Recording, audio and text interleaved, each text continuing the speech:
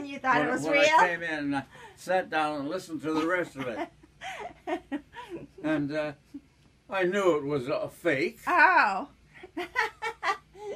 I didn't even give it a second thought.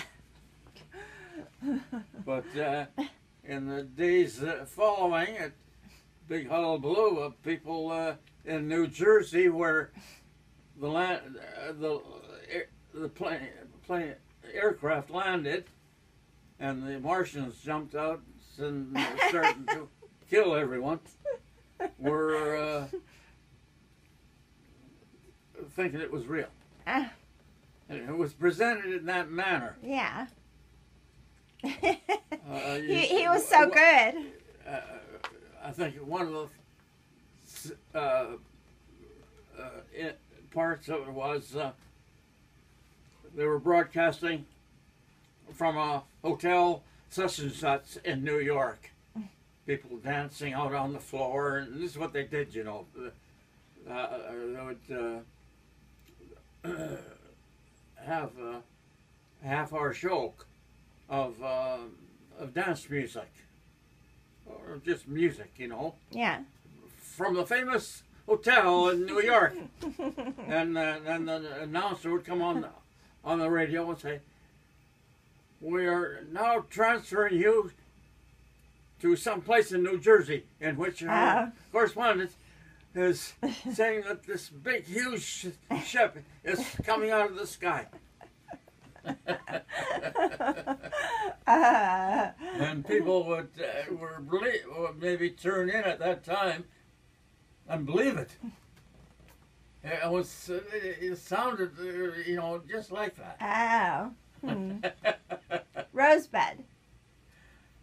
No, that wasn't Rosebud. I know. No, I remember. That was the Mercury Theater that he formed with about 10 or 12 other actors. A lot of actors, famous actors, were part of that at that time in 1938. But he was only 23 years old. Oh, gosh. Wow. He was a whiz kid. Yeah. And he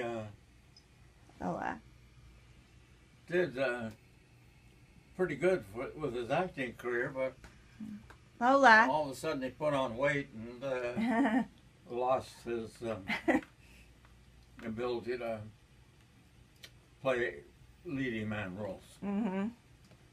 But he was really set the world on fire. Yes. Everyone knew his name. Huh? Everyone knew his name. That's for sure, yeah. Orson Welles, great, I was going to say great impact, but Joseph Cotton was one of them. And there was a woman there that was quite famous, went on to become quite famous. A number of actors became quite famous that were in that group when it started out. And radio, you know, back in 1938, radio was top notch. It was, I mean, there's no such thing as television, and radio was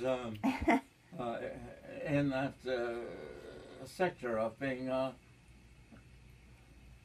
available to everyone. Yeah. Huh. And it was the big deal for actors. Yeah. Radio actors.